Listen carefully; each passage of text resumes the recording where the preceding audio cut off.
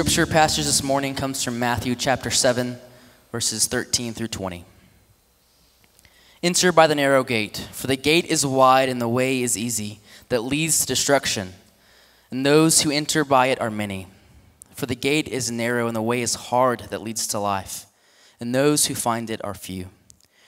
Beware of false prophets who come to you in sheep's clothing, but inwardly are ravenous wolves. You will recognize them by their fruits.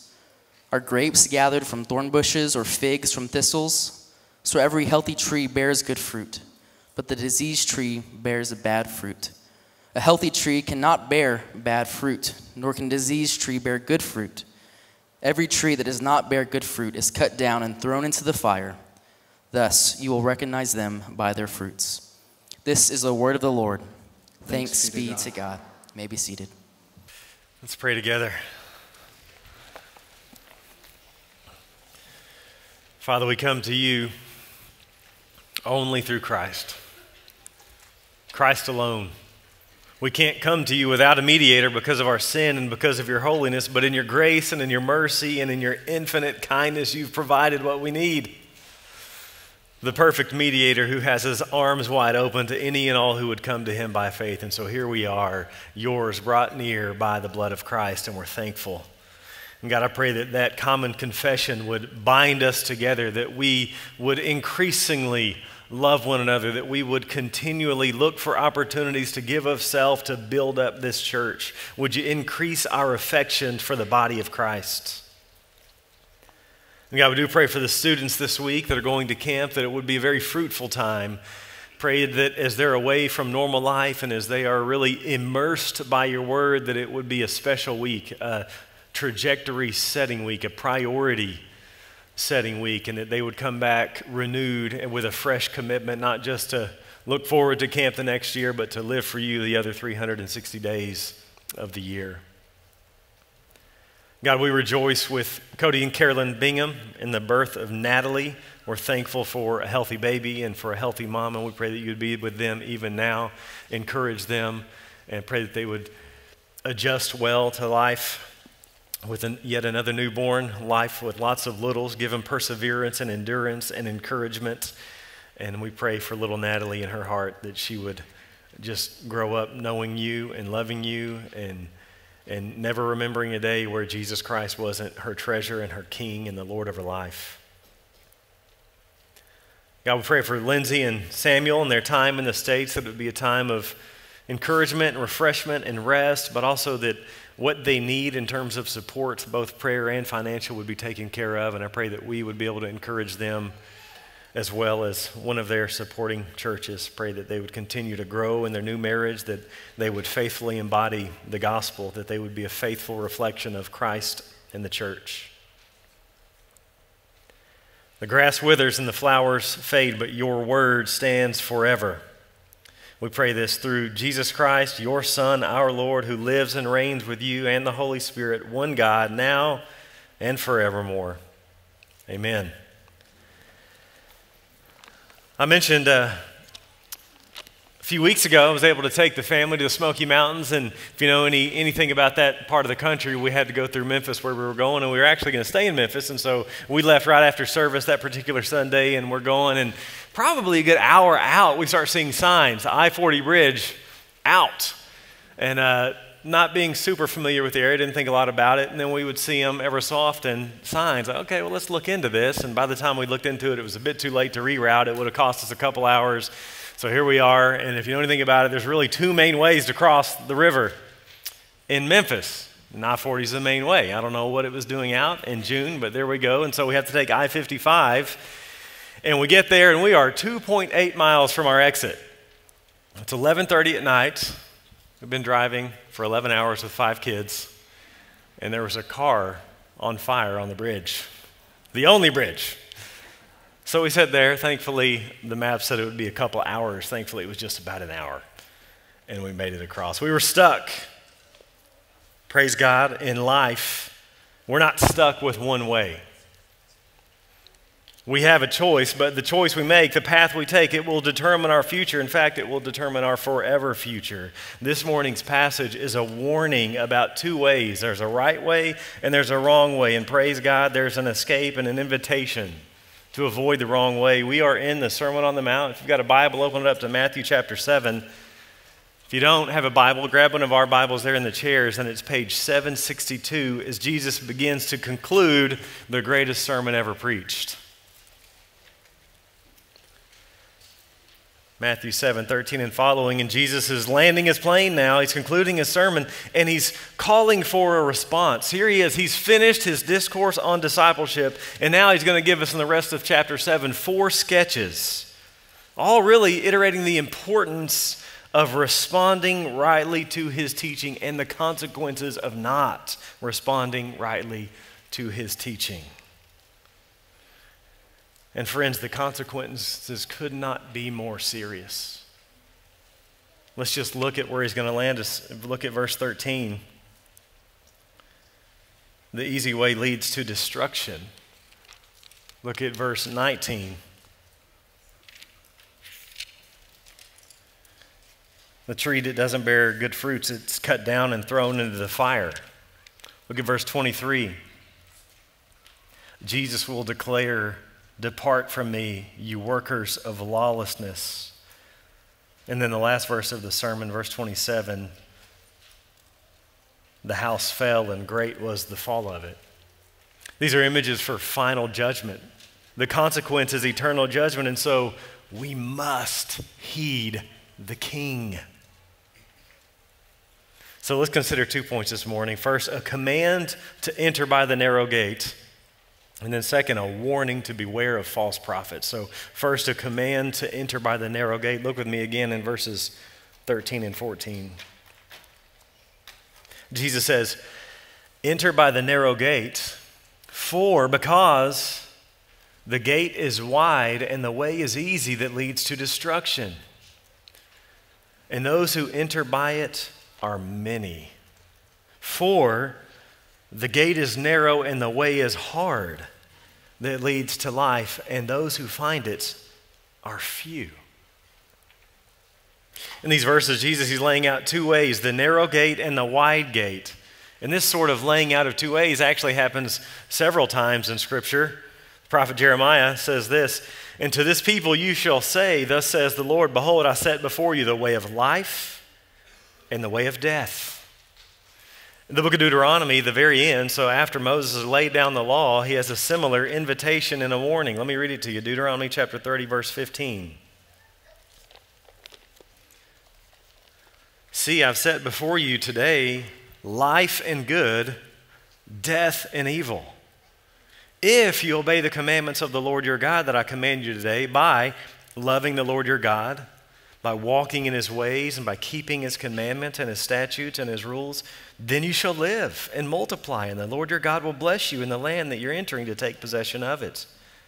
But if your heart turns away and you will not hear, but are drawn away to worship other gods and serve them, I declare to you today that you shall surely perish.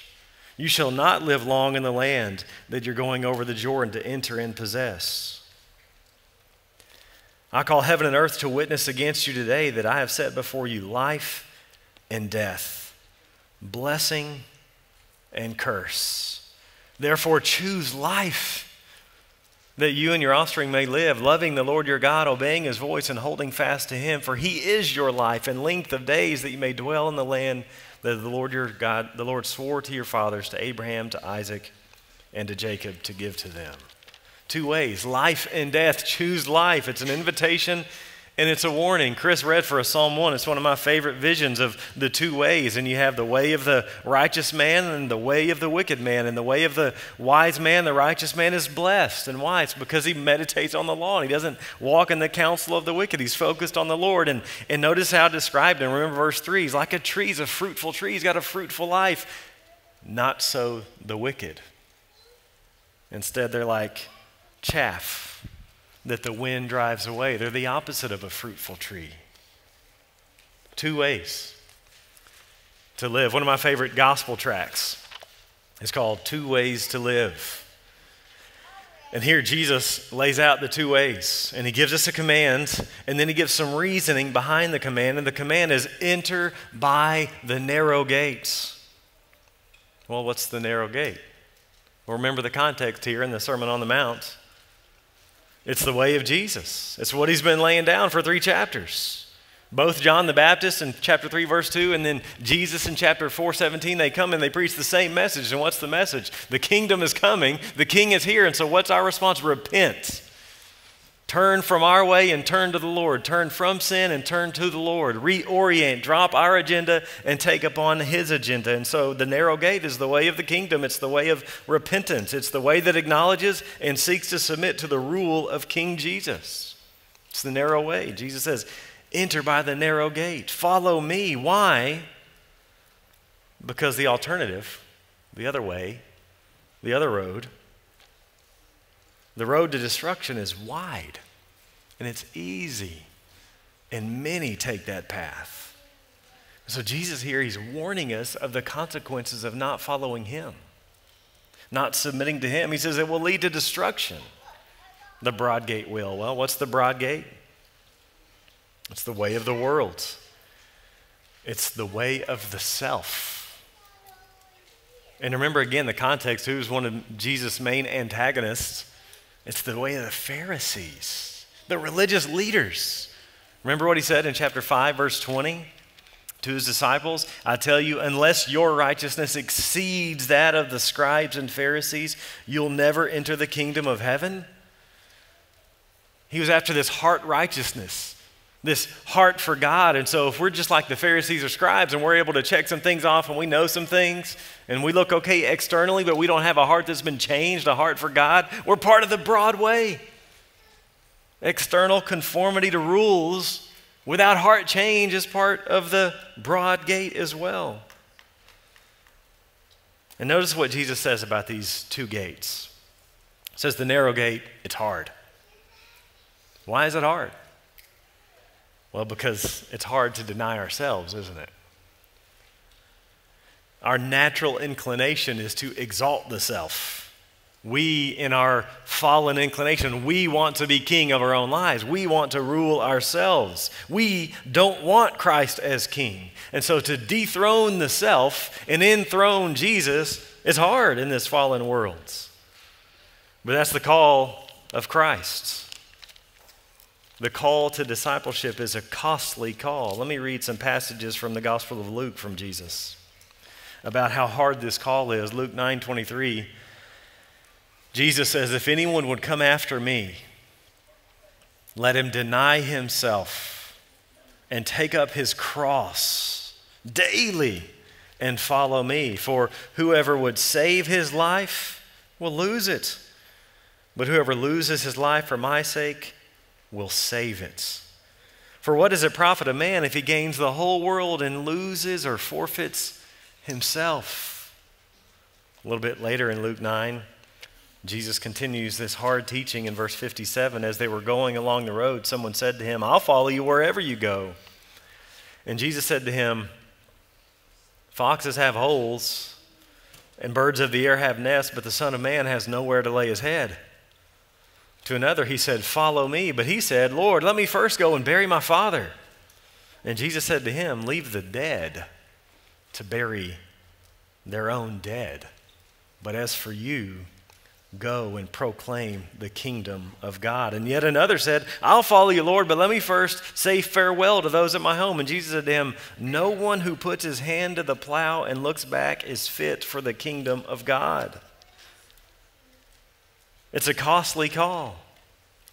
A couple chapters later in Luke 14, Jesus expounds it a bit more. Verse 25, now great crowds accompanied him. Got a lot of people here. He's got a lot of audience. What's he going to say? He turns and he says to them, if anyone comes to me and does not hate his own father and mother and wife and children and brothers and sisters, yes, and even his own life, he cannot be my disciple. Now, he's not saying literally hate your family, but he's saying our love for the Lord, our love for him ought to be so much different, so much superior that our love for others seems that way. Verse 27, whoever does not bear his own cross, and remember what the cross is an instrument of execution.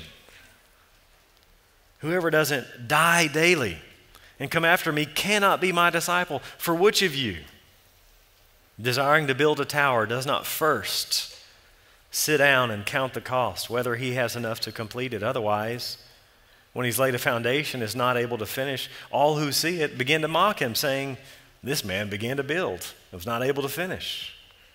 Or what king going out to encounter another king in war will not sit down first and deliberate whether he's able with 10,000 to meet him who comes against him with 20,000? And if not, while the other is yet a great way off, he sends a delegation and asks for terms of peace. So therefore, any one of you who does not renounce all that he has cannot be my disciple. Jesus says, come to me, follow me, but then he tells you, well, first you better count the cost. You better realize how hard this life is. You know, we often do the opposite, don't we? When we're trying to get people to follow the Lord, we try to make it as easy as possible. Every head bowed, every eyes closed. Heaven forbid someone might see that you actually want to be a follower of Jesus. And Jesus says, you better take account of your life and see if you're ready. It's hard. Following Jesus is hard. You know, as we share the gospel with people, we need to be real about that. The call to Christ is a call to come and die. It's hard to die to self every day. And it's hard to go against culture. The pressure is just mounting. Which is why Jesus says, few there be that find it.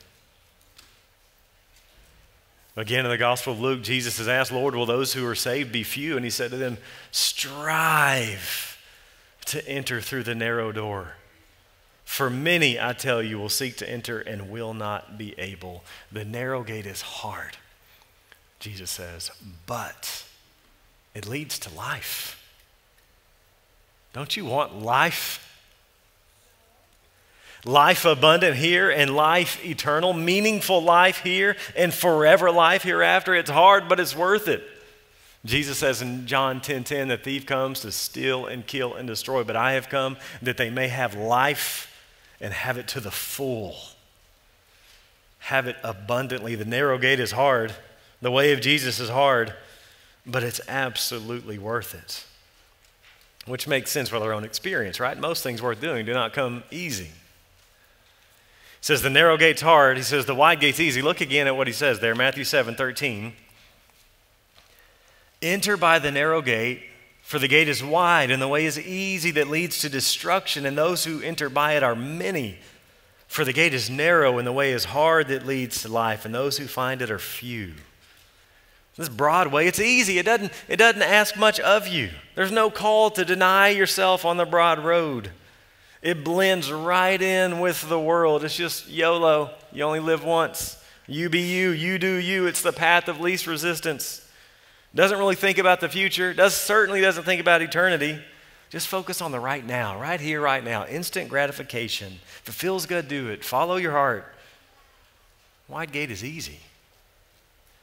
So, Jesus says, those who enter by it are many.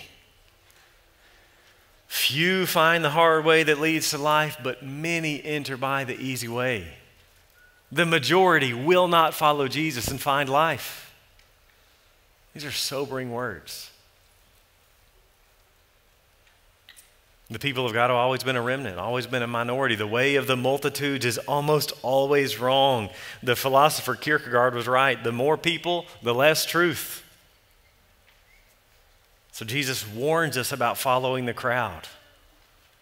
And so it should cause us to ask, are we following the crowd? Or are there areas in our lives that are difficult because we follow Jesus, because we believe God's word? As Christians, we can't go with the flow. Jesus is warning that to go with the flow leads to destruction, and so we must resist. We must swim against the stream. We can't just drift with the crowd. Jesus says the drifting leads to destruction. I remember I was probably 5 years old or so, and we were at the lake, we were at a boat dock. So we're there, and the boat's in the slip, and my little brother's probably 2 or so, and we're leaning on the boat, not realizing we're drifting. You know, my arms were a little bit longer, So I could hang on while his little short 2-year-old arms weren't, and so he falls in. It's just me and him at first. My mom has to come scramble and reaching around for him, finally grabs him up by his hair. Didn't even realize that he was drifting. The drift is slow. The drift is often unnoticeable. You're just enjoying the stream, canoeing along without resistance, not even realizing there's a cliff awaiting you. The narrow gate's hard, few find it, but it leads to life. The wide gate is easy, many follow it, and it leads to destruction. This should put a little bit of fear in us. This is scary, hard teaching. Jesus' words ought to cause us all to ask, which road am I on? Which path am I on? So I don't know where you are this morning. Maybe you haven't trusted Jesus. And that's the call, is to trust him. That's the first step to getting on this narrow road that's hard but leads to life and is therefore worth it. And so if you haven't done that, let me just exhort you, look to Christ. Trust in him. The gospel is God, sin, Christ response. God is our triune, loving creator, but he's also holy, and our sin has separated us from God, but God in love hasn't left us in our sin. He sent Jesus Christ to live a perfect life and die in our place and be raised from the dead and exalted at the right hand. And now what's our response? It's faith and repentance. Maybe that's your first step. We talk about responding in a few ways. ABC, admit, believe, confess. Admit you're a sinner. Believe in Jesus and confess him publicly, and then obey in baptism. Or sorry, thanks, and please. God, I'm sorry I've sinned against you. Thank you for sending your son. Would you please forgive me? Maybe that's your first step. If you have questions about becoming a Christian, there's nothing we enjoy talking about more. I would ask all of you, are you following him? You know, Abilene's filled with a lot of people. We might call them lukewarm Christians. We'll say a lot more about them next week. People who say they're Christians, but they're actually on the broad road. And so a simple way to know is just to ask ourselves in our own lives, who's on the throne? Am I on the throne? Or is King Jesus on the throne? Who is actually ruling my life? Who's the authority? And so as we go about our daily life, does the rule of Jesus through his word, does it play any role? Who's king in your life? If you're the only determiner, if you are ruling your life apart from Christ and his word, you're on the broad road, but Jesus invites you to the narrow road. So this is serious. We've got to be awake. We've got to remain watchful and vigilant, staying our course on the narrow road. And at least one way to do that is to beware of false teachers, which is our second point, a warning to beware of false teachers in chapter 7, verse 15. Jesus says, beware of false prophets who come to you in sheep's clothing, but inwardly are ravenous wolves. Watch out for people who would lead you off the road. Later in this gospel, Jesus is going to say, if the blind lead the blind, what will happen? Well, both will fall into a pit. And so beware. This is a warning from Jesus for us. Beware, be aware, be on guard, be watchful. Because they come in looking like one of us.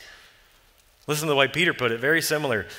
But false prophets also rose among the people. Just as there will be false teachers among you who will secretly bring in destructive heresies, even denying the master who bought them, bringing upon themselves swift destruction. And many will follow their sensuality. And because of them, the way of truth will be blasphemed.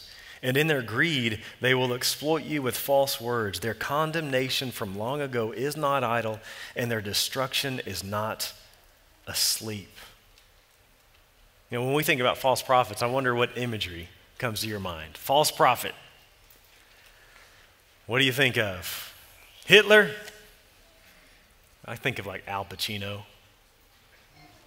Or even if you're a college basketball person, Rick Pitino.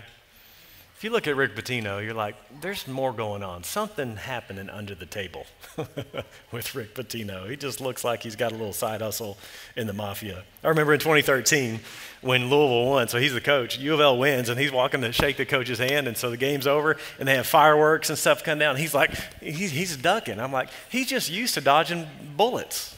That's why. Think of Al Pacino, Rick Pitino. You think of this guy, in a dark three-piece suit, with a pointed tail hanging out the back. And Jesus says, no. They look like sheep. They look acceptable. They're funny. They're kind. They're charming. They're very nice. I know some liberal Bible professors that undermine the scriptures at every turn, deny all kinds of key tenets of the Christian faith. Some of the nicest, kindest, gentlest people you'll ever meet, and their teaching is sending people to hell every semester. They may sit back and they may appear humble and they may make statements like, well, we just can't know. They'll often do that. They'll often teach in the form of questions. Well, we can't say that Jesus is the only way. I mean, there's a lot of well-intentioned and good people out in the world. There's a lot of good religions. Well, the Bible really can't be inerrant because it was written by men. Well, homosexuality is not a sin because now we know, and just look at all the experience of all the people. Well, substitutionary atonement, it can't be true because it paints God as a God of wrath, and that just can't be right. Well, judgment can't be true, right? Because we know God is a God of love. And they try to give false assurance. Listen, friends, it's nothing new. They were doing it in Jeremiah's day. Jeremiah 6, for from the least to the greatest of them, everyone's greedy for unjust gain, and from prophet to priest, everyone deals falsely. They've healed the wound of my people lightly, saying, peace, peace, when there is no peace. False prophets have always been around, and they always will be around, and they come in like sheep. They're subtle. They're funny. They're like late-night TV hosts. They're like the attractive and compelling person on TikTok. The really sweet teacher who teaches evolution. The soft-spoken and gentle introverted textbook writer who advocates for relativism and dismisses the Bible. Listen to the way Paul warns in 2 Corinthians 11. Such men are false apostles, deceitful workmen, disguising themselves as apostles of Christ. And no wonder, for even Satan disguises himself as an angel of light. So it's no surprise if his servants also disguise themselves as servants of righteousness. Their end will correspond to their deeds. They look like sheep, Jesus says, but what does he say they are inwardly? Ravenous wolves. What do wolves want to do? They want to eat you.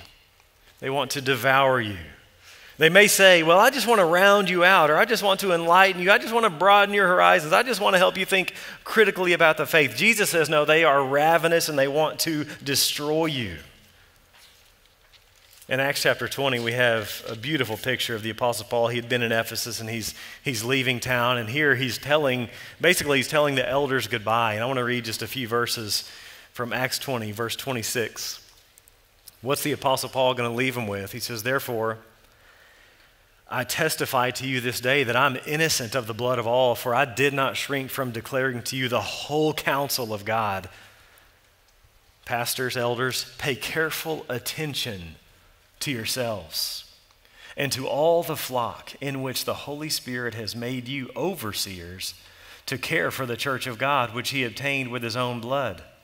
I know that after my departure, fierce wolves will come in among you, elders, not sparing the flock. Ideas are destructive. False teaching is dreadfully serious. And from among your own selves will arise men speaking twisted things to draw away the disciples after them. Therefore, be alert, remembering that for 3 years I did not cease night or day to admonish everyone with tears. It's one of the main jobs of the elders to protect the teaching of the church, and we take it dreadfully serious here. I tell friends we're like theological snobs. It's just trying to be funny and lighthearted way of saying we're really serious about the teaching of this church because of verses like these. But you know what? The call's not just to the elders, it's to you too. Warning after warning. You know, there's 27 books in the New Testament. In 25 of 27 books, there's a warning to beware of false teaching. Teaching is so important. Jesus tells us here in the Sermon on the Mount, we must beware. We must be aware. We must look out. We must pay attention. We must be on guard. And the best way to be on guard for false doctrine is to be versed in sound doctrine. Today, it's just, we're so illiterate. Way too many Christians have hardly any knowledge of historic Christian doctrine. Southside, let's be different. Let's be versed. Let's be stable and secure. In fact, one of my favorite church passages, church books, is the book of Ephesians. And so you have chapter 1, who we were. Chapter 2, he made us one new man. Chapter 3, Paul talks about his ministry a little bit. Chapter 4, how we keep the unity. And then at the end of chapter 4, it says that the ascended Christ, the victorious Christ who's been raised, has gifted the church with gifts. And what are those gifts? It's leadership. This is Ephesians 4:12 to 16. What's the purpose of that leadership? It's to equip the saints for the work of ministry. It's not for the leaders to do the ministry, it's to equip the church, equip the saints for the work of ministry so that we would then speak the truth in love and build one another up. And notice what he says. He says in Ephesians 4:14, here's one of the purposes. So that's that purpose statement. So that what? We may no longer be children, tossed to and fro by the waves and carried about by every wind of doctrine, by human cunning, by craftiness and deceitful schemes. We want to be a church grounded in sound doctrine, stable and secure. So he warns us, but then Jesus tells us how to recognize them. Look at verse 16.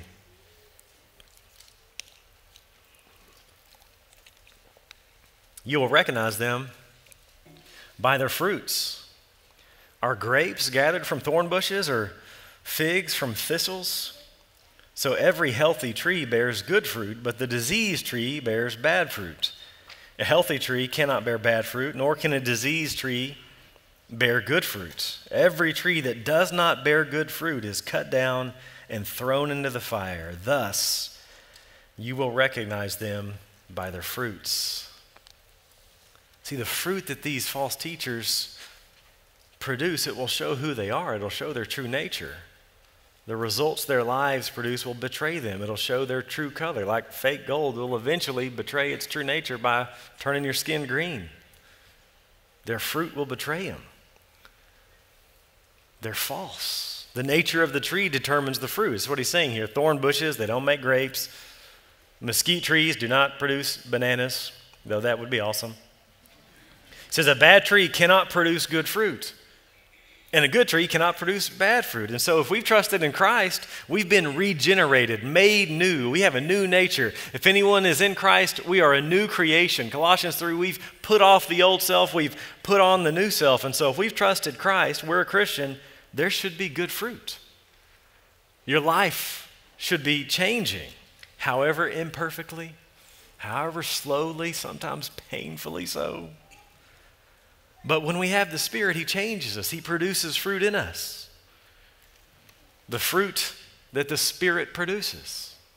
Things like love, joy, peace, patience, kindness, goodness, faithfulness, gentleness, self-control. If we have the Spirit, we've been made new, then He will begin to change us from the inside out, from one degree of glory to another.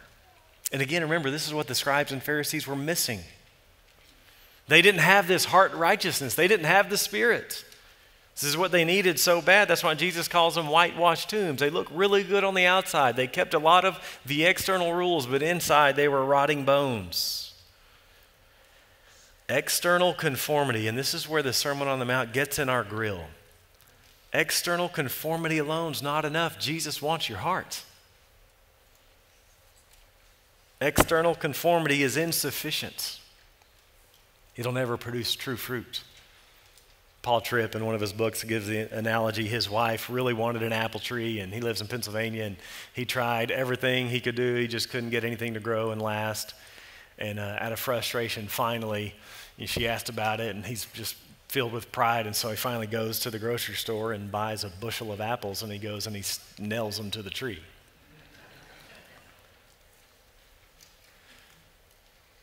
Soon enough, the nature of the tree is going to show bad fruits. It's going to show that it cannot produce good fruits. But if we have the Spirit of God, he becomes noticeable in our lives. Thankfully, we have pretty mild winters here. But in the dead of winter, you can often tell which homes are vacant and which homes are occupied, because the vacant will be covered in snow, but those that are occupied, you'll see the shingles, because the warmth of the house will melt the snow. The Spirit makes his presence known through life change, through good fruit. True faith will issue in changed behavior. Good trees bear good fruits. Remember the parable of the soils? We call it the parable of the sower. It's really the parable of the four soils. We'll get there in Matthew chapter 13. How do we know which soil was good? Very simply, it produces fruit. Some 30 and some 60 and some 100-fold. So Jesus warns us, beware false prophets. So what are some ways that we can safeguard against false teaching? Let me close with 4. Number 1 is probably the easiest, and that's just to pray for the church. There's a lot of churches compromising in our day, and as the cultural pressure rises, I think we'll see even more. And notice that these warnings are from among you. You know, I don't get real bothered by the culture's teaching. I expect it to be bad. I do get bothered when we see churches compromise. But here's the warning. It will come from among you. And so what can you do? Pray for the church to stay pure. Pray for the leadership of the church to stay pure. I wonder if this is part of your prayer life. God, would you preserve the teaching of Southside Baptist Church? As you pray through the membership directory, pray that we would remain stable and secure. And I assure you, we are doing everything we can to make that the case, to keep it pure. Again, we are quite diligent to do that, but we could always use your prayers. Let me read from Colossians 1. This is a prayer of the Apostle Paul for the local church at Colossae. Notice what he prays. So from the day we heard, we've not ceased to pray for you. What's he praying? He's asking that the church may be filled with the knowledge of his will. Praying filled with knowledge. You don't know how to pray for church members? Pray this. I pray that they'd be filled with the knowledge of God's will. In all spiritual wisdom. God, would you make this church a church filled with wisdom and understanding, so as to walk in a manner worthy of the Lord, fully pleasing to him, bearing fruit in every good work. Would they be transformed? Would they be obedient? And then he mentions it again, and increasing in the knowledge of God. Knowledge matters, and prayer to that end matters. So pray first. Second, know the word. Be a person of the book. Regularly study the Bible. J.C. Ryle says, it's the neglect of the Bible which makes so many a prey to the first false teacher whom they hear. So be grounded in Scripture. Be reading and memorizing and meditating. We do this plan together called F260. Y'all remember that? Many of you started and you've fallen off. You know what? That's okay. Jump back in. In fact, we're about to start the New Testament. It'd be a great time. You can Google it, F260. I think there's probably some physical copies out here. It's in our weekly email. If you haven't signed up for that, sign up. You can put it in there. Jump in with us. It's so easy. It's 2 chapters a day, 5 days a week. You can easily jump in and finish on. Get a plan. If you fail to plan, you'll plan to fail. Jump in with us. Read the word. Listen to 1 John chapter 4. Little children, you are from God and have overcome them. Speaking of false teachers, you have overcome them, for he who is in you is greater than he who's in the world. They are from the world, therefore they speak from the world, and the world listens to them. We are from God. Whoever knows God listens to us. Whoever's not from God does not listen to us. By this we know the spirit of truth and the spirit of error. Spirit of error. What's he saying here? Those who are truly from God, they listen to them. Who's that? The apostles. For us, that's the New Testament. It's the whole Bible. How do we know the spirit of truth and the spirit of error? The Word. We listen and do the Word. Second, number 3. If you're not a member here, and I know there's a lot of new faces, let me encourage you to find a church that's committed to expositional preaching. If you want to learn more about us, Nathan mentioned we have a class this Saturday, 9 to noon. Please sign up today if you're interested, and you'll learn all you want to learn about us joining our church. There are a few others in town, but this method of preaching is, there's a famine in the land. Expositional preaching is just preaching where the point of the sermon is the point of the passage. It's the old way. It's the historic way. And so what you've seen me do is just talk about Matthew 7, 13 to 20 for 30 minutes. Next week, we're going to talk about Matthew 7, 21 to 23 for 30, 40 minutes, on and on and on, so that God is setting the agenda for his church. It's an easy way to avoid false teaching is just open up the book and talk about it. Let Christ rule his church through his word, and this is the way he rules. Christ exercises his scepter through the written word. So join us or find a church that is committed to teaching the Bible. And then fourth and finally, read some good theology. Some of you aren't readers. A lot of people aren't readers anymore. Let me just challenge you, set a goal. Set a goal to read a book or two this year. Get a D group. Walk through some theology. We've got on our website, ssbaptist.org, we've got a bunch of resources of really good, often short theology books. And so let wise teachers through the book inform you about good theology. Let me recommend just 3 classics, kind of modern day classics. None of these are easy. But again, you'll grow into it. Number 1, John Piper, Desiring God. Fantastic modern day, basically book on the Christian life, but doctrinally informed. Piper, Desiring God. Number 2, J.I. Packer, Knowing God. Devotional theology at its best. Number 3, R.C. Sproul, The Holiness of God. Desiring God, Knowing God, Holiness of God. Read some good books. We also invite you to make Sunday school great again. This summer at 9 a.m., everyone's invited to come over in the college room and learn systematic theology. I think for like 4 or 5 weeks in, I can't remember. I think it's got 6 weeks more, something like that. John Reed, one of our elders, taught on sin this morning. I don't even remember who's teaching the next topic the next morning, but come. If you're not in the class, join us. 9 a.m., college room. Learn some theology. Pray, know the word, join a Bible teaching church that's grounded in theology, and read some good theology. Church, let's heed the call of the King. Enter by the narrow gates and beware of false prophets. Let's pray together. Father, thank you for your word incarnate and your word written. Your word incarnate, your Son teaches us the good life. And oh, how kind it is that we have an invitation and a warning.